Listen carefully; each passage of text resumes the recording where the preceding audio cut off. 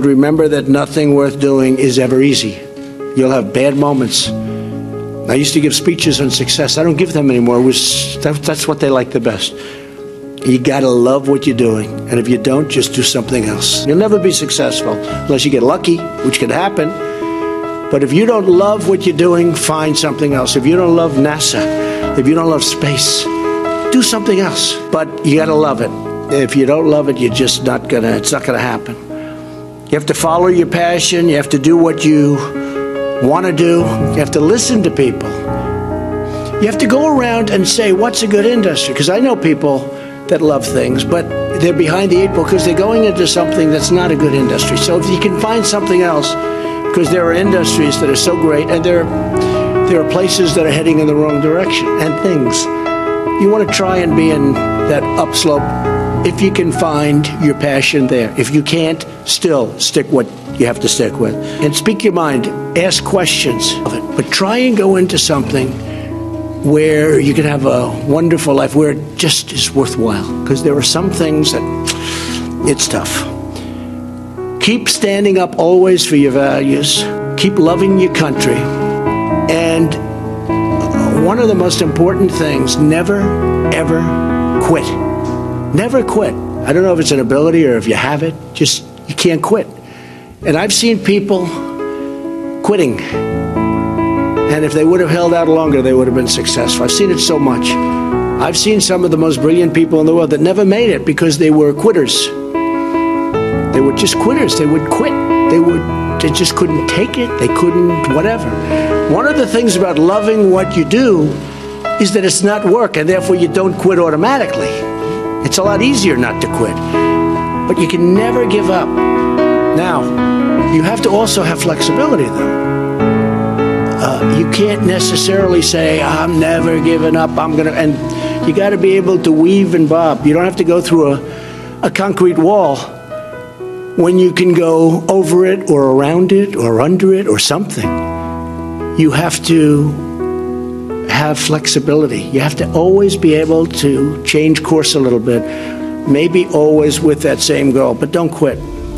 In order to be successful, and you people are well on the road to success, you have to find out what makes you excited, what makes you want to get up each morning and go to work. If you love what you do and dedicate yourself to your work, then you will gain momentum. And look, you have to. You need the word momentum. You will gain that momentum.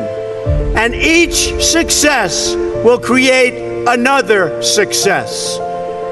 The word momentum.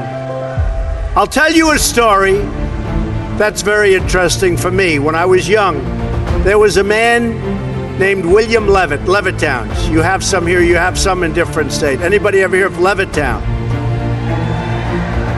And he was a very successful man, became unbelievable. He was a home builder, became an unbelievable success, and got more and more successful. And he'd build homes, and at night he'd go to these major sites with teams of people, and he'd scour the sites for nails and sawdust and small pieces of wood, and they'd clean the sites so when the workers came in the next morning, the sites would be spotless and clean. And he did it properly. And he did this for 20 years, and then he was offered a lot of money for his company. And he sold his company for a tremendous amount of money. At the time especially, this is a long time ago, sold his company for a tremendous amount of money. And he went out and bought a big yacht. So he had a very, very interesting life. And the company that bought his company was a big conglomerate. And they didn't know anything about building homes, and they didn't know anything about picking up the nails and the sawdust and selling it and the scraps of wood.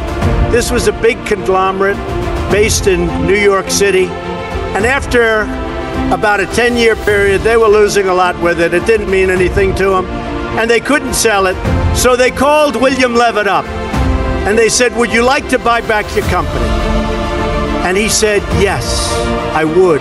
He so badly wanted. He got bored with this life of yachts and sailing and all of the things he did in the south of France and other places. But what happened is he bought back his company, And he bought back a lot of empty land. And he worked hard on getting it zoning, and he worked hard on starting to develop. And in the end, he failed, and he failed badly. Lost all of his money. He went personally bankrupt. And he was now much older. And I saw him at a cocktail party. And it was very sad because the hottest people in New York were at this party. It was the party of Steve Ross. Steve Ross, who was one of the great people, he came up and discovered, really founded Time Warner. And he was a great guy. He had a lot of successful people at the party. And I was doing well, so I got invited to the party. I was very young. And I go in, but I'm in the real estate business. And I see 100 people, some of whom I recognize, and they're big in the entertainment business. And I see, sitting in the corner, was a little old man who was all by himself. Nobody was talking to him. I immediately recognized that that man was the once great William Levitt of Levittown. And I immediately went over. I wanted to talk to him more than the Hollywood show business communications people. So I went over and talked to him. And I said, Mr. Levitt, I'm Donald Trump. He said, I know. Said, Mr. Levitt, how are you doing? He goes, not well at all. And I knew that. But he said, not well at all.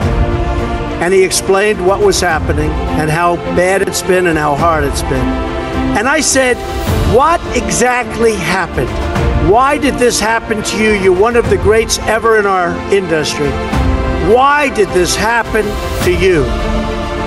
And he said, Donald, I lost my momentum. I lost my momentum. A word you never hear when you're talking about success. When some of these guys that never made 10 cents, they're on television giving you things about how you're going to be successful. And the only thing they ever did was a book and a tape. But I'll tell you, it was very sad. And I never forgot that moment. And I thought about it. And it's exactly true. He lost his momentum, meaning he took this period of time off, long, years. And then when he got back, he didn't have that same momentum. In life, I always tell this to people, you have to know whether or not you continue to have the momentum. And if you don't have it, that's okay. Because you're going to go on, and you're going to learn, and you're going to do things that are great. But you have to know about the word momentum. But the big thing, never quit, never give up, do something you love. When you do something you love, as a scout, I see that you love it. But when you do something that you love, you'll never fail. What you're going to do is give it a shot again and again and again. You're ultimately going to be successful. And remember this, you're not working. And at the end of a year, you're not really working. You don't think of it as work. When you're not doing something that you like, or when you're forced in to do something that you really don't like, that's called work. And it's hard work and tedious work. So as much as you can, do something that you love, work hard, and never, ever give up, and you're going to be tremendously successful. Tremendously successful.